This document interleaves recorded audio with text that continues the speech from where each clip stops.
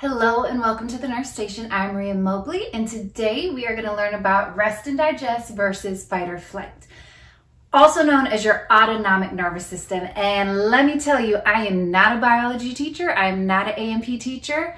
I'm going to teach you what I think you need to know as a nurse, all right? So what symptoms are presented in each system? And remember, it's involuntary. We don't even know we're doing it, right? Fight or flight, or the sympathetic nervous system, is your response to any stressor. So that could be a very severe acute illness, or you could be having anxiety, right? And this doesn't mimic this pattern every time. But if you have a good overall understanding of fight or flight as a whole and the symptoms your patients will present, it'll help you. Because any acute disease process, it's showing these symptoms. We just got to figure out and change the trigger, which I'll show you at the end. So fight or flight, your response to a stressor. Your primary neurotransmitters are norepinephrine, and epinephrine is a part of this as well. But when you have a stressor, fight or flight is stimulated. And remember, involuntary. So you are not purposely doing it. It just happens on its own. Versus rest and digest, also known as your parasympathetic nervous system. And remember, the primary purpose of rest and digest is digestion and excretion and elimination of waste, okay? So let's get to it, and I hope this gives you an understanding. I know you have to get through nursing school, and I know memorization is necessary, but I really want you to understand why. So it's not like taking it in and dumping it on a test. I want you to remember it, all right? So I encourage you, if y'all see any of my videos, anything I can chart out for my students, I do, compare and contrast. So on this side, we're going to start with fight or flight, and I'm going to give you examples of a situation. And these are not appropriate abbreviations. It's just easier to write it down on scratch paper before a test this way. So absolutely not appropriate abbreviations, but I'll explain what everything means. So I'm walking in my neighborhood and I see a dog. I don't play with dogs. If you've ever been bit by a dog, I will run. I don't care if it's a Chihuahua, I will go. My stressor is that dog, I am going to run. So let's think about it. My pupils are going to dilate. I'm in trouble. I need more light to see what I'm doing. So my pupils are going to go open up so more light comes in so I can, for instance, run. My mouth is going to go dry. I don't need a lot of saliva. I don't need a lot of mucus. That is especially to help with your digestive process. So a decrease in saliva. I don't need that right now. My bronchioles are going to dilate. My respiratory rate is going to increase because I need to get oxygen in from the outside environment to perfuse the tissue so I can run, right?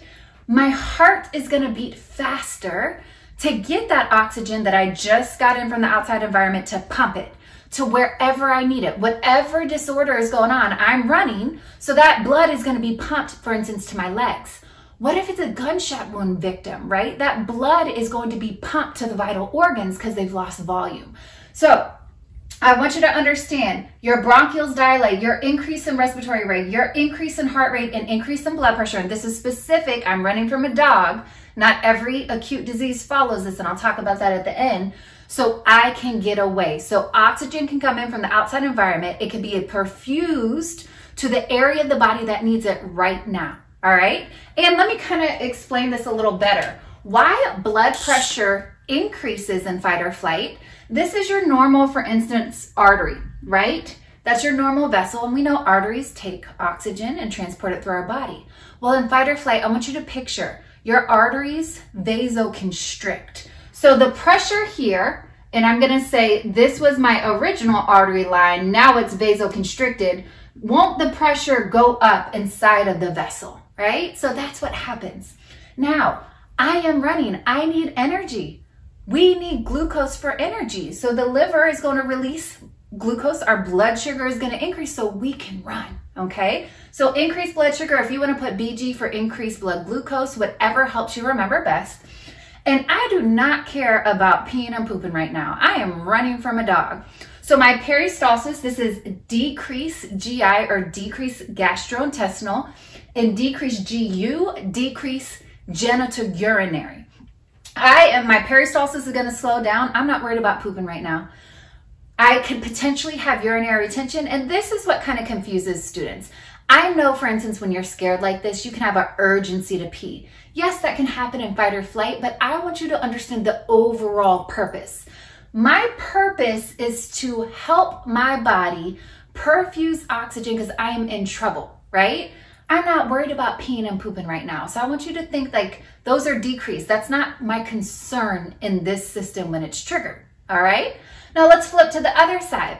When it comes to rest and digest, just like norepinephrine, especially in fight or flight, and epinephrine are neurotransmitters that stimulate, acetylcholine, that's what I put the abbreviation for, ACH, inhibits, right? Your whole purpose for rest and digest is to digest and excrete waste, all right? We're not concerned about perfusing oxygen to a specific part in our body right now because we're in trouble, right? So the example, I just ate dinner and I'm sitting on the couch watching TV.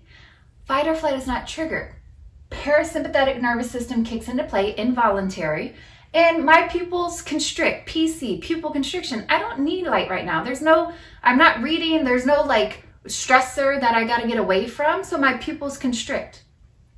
Increased saliva, right? We want saliva, we want our digestive enzymes, so we want all those things that help us digest to kick in. So I have increased saliva, and instead of BC for bronchial constriction, I put bronchial because when I first created this chart years ago, I've been using this chart for easily over a decade. I put BC and my students were like, oh shoot, bronchoconstriction, they're having a bronchospasm. No, in rest and digest, you're not having like a bronchospasm or bronchoconstriction, but your airways, this BN stands for bronchial narrowing, they do narrow because in rest and digest, you are to conserve energy, right? You're to reduce the workload on your lungs and your heart. So your bronchioles are going to narrow, your respiratory rate is going to decrease, your heart rate's going to decrease, your blood pressure is going to decrease, or instead of constriction over here, that blood vessel that looks like this is now going to open up. We're going to have vasodilation of the blood vessels, causing a decrease in pressure because we're trying to reduce workload to the lungs and heart right now. Instead of glucose being released, bile will be released to aid in digestion and aid in digestion. And again, this is your primary purpose of this system. I want to digest, so peristalsis is increased, and I want to eliminate, right? So we're eliminating with pee and poop. We have to eliminate toxins from our body through pee and poop. So increase in gastrointestinal, increase in genitourinary, so increase urinary production, all right? So I'm going to show you how this will help you when it comes to disease processes, okay? So first off, the key is to know your chart and understand it. Again, always go back to what is the purpose. To help when your body is stressed. There's many types of stressors that can occur, but to help when your body's stressed, and the parasympathetic to aid in digestion and elimination of waste, right? So let me explain how this will help you better understand acute illnesses. I am going to say chronic illnesses. Remember, I told you how this doesn't match this perfect pathway every single time, especially with chronic illnesses. But let me give you an example. You are caring for a patient who has had an asthma attack, right? So asthma, a trigger, what happens? What symptom would change here? They cannot have bronchial dilation, right? Your disease or your disease process is an asthma attack. There's a trigger and now they've had a response and their areas constrict. So they have bronchial constriction, but everything else mimics. Your respiratory rate, their respiratory rate's still going to go up because they're trying to get oxygen into their body. Their airway's in trouble. Their heart rate's going to pump faster. Their blood vessels are going to constrict. They're not concerned about peeing and pooping right now. So it still mimics it for acute disease processes. You just got to change the primary hallmark symptom. So what about a gunshot wound? What about a gunshot wound? So I'm going to change this back to normal. What about a gunshot wound? So your emergency department nurse caring for a patient admitted to the ED who has a gunshot wound, right? What is the issue? So trauma has now caused a loss of volume to the external environment, right? They're losing blood. So what symptom would change? You're losing volume with a gunshot wound. So therefore, flight or fight, your blood pressure cannot be increased. They're losing volume. That is the trigger, the cause, this is what's going on in their body. Y'all, my earring just fell out. Don't worry. Don't mind that. So blood pressure will go down, but every other symptom should be occurring, right? If they're, again, chronic illnesses are a little different, but their bronchioles should dilate to try to bring more oxygen in. Their respiratory rate should increase to try to bring more oxygen in. Their heart is going to pump faster because they've lost volume. They're just trying to perfuse whatever they can throughout the body with whatever volume they have, right? And then they need energy. Glucose is increased. And they're not worried about peeing and pooping if they're losing blood to the outside environment. So peristalsis traditionally decreases. Urinary retention, because they're just trying to hold on to that volume that they're losing to the outside environment because of that trauma. So decreased genitourinary. So you just have to think about what is the hallmark symptom. But when somebody's in trouble, fight or flight should kick in, right? We do have different stages, right?